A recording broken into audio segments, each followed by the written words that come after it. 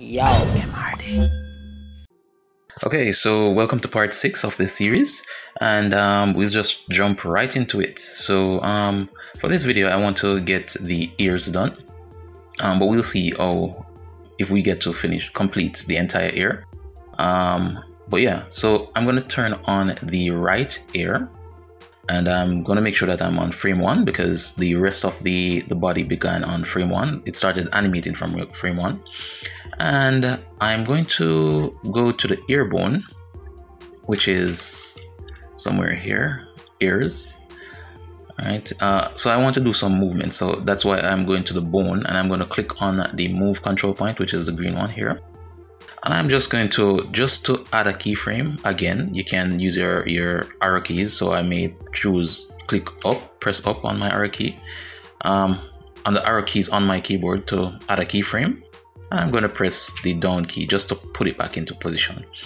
And let me just scrub through my timeline to see the movement of the face, because we're going to be following that movement. So let's say when the face gets to here, the ear would come somewhere here, right? All right, so let's scrub back and see. All right, so we want to get the ear above the head here, okay? And we already know from previous tutorials that we'll have to click on the ear layer itself. So I'm gonna see where I want it to come up above the body.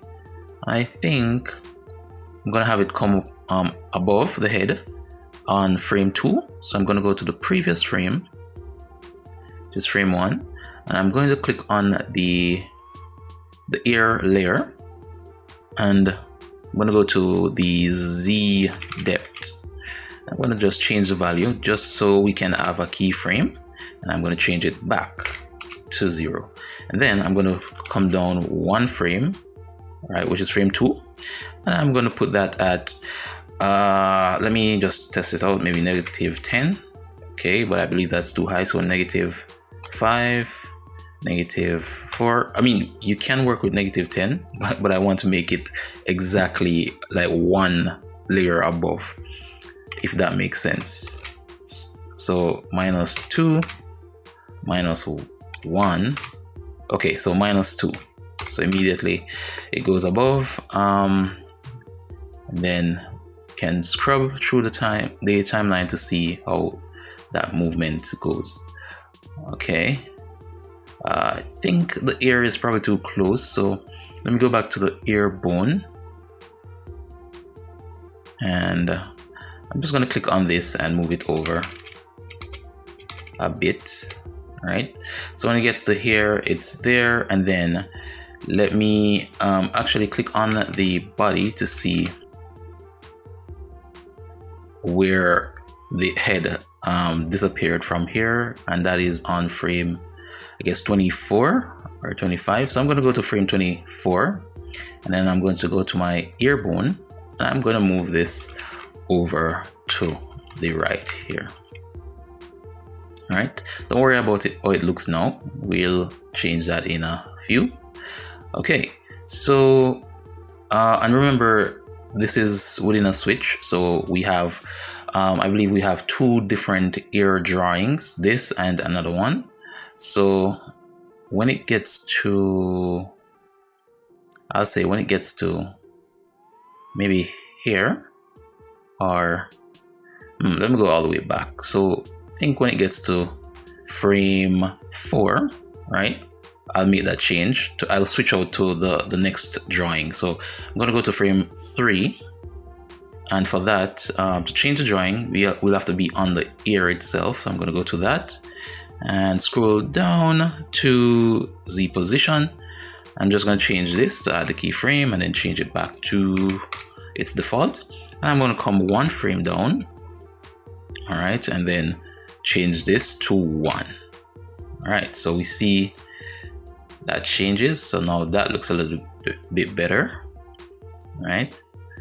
And then when it comes to maybe, let me see, maybe here or frame 14, I'm gonna have it switch directions, right? So I'm gonna have it flip, and so I'm gonna go to the previous frame, which is frame 13, and to do that flip, we'll have to mess with its scale.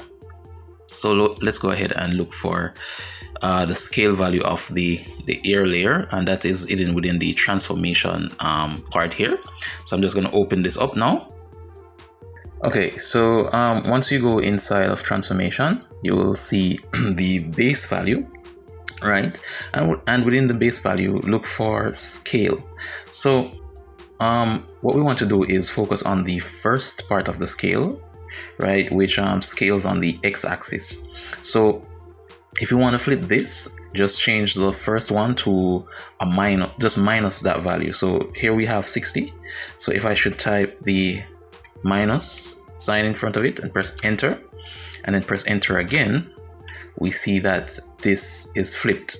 So what I'm going to do is go to my previous frame here, right, and make sure that it's flipped back to its original direction, so that I'll have that so that when we move to this keyframe, we see the change in movement here.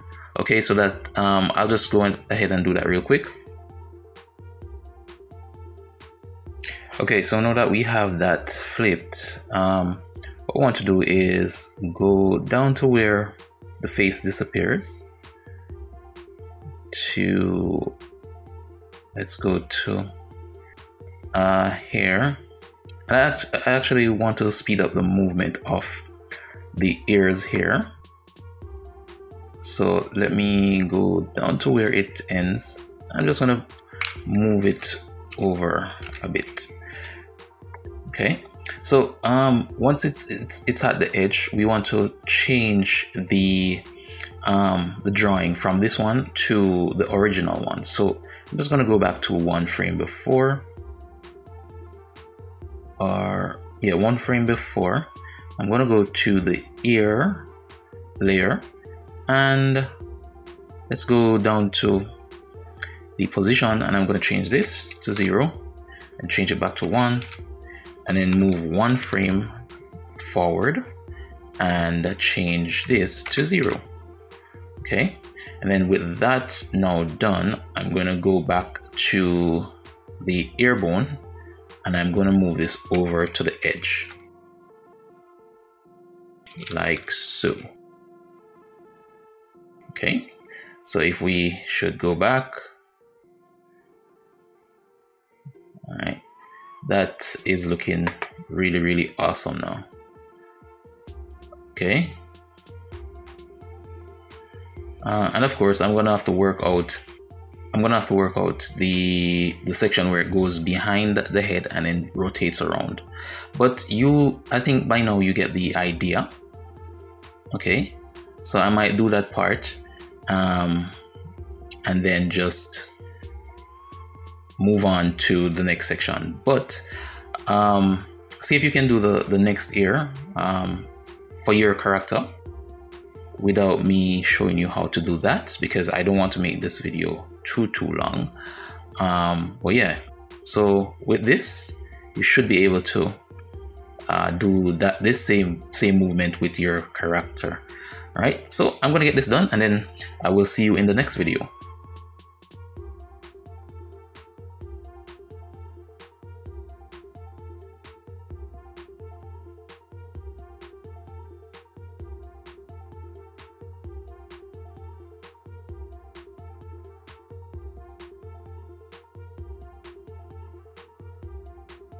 Yo, MRD.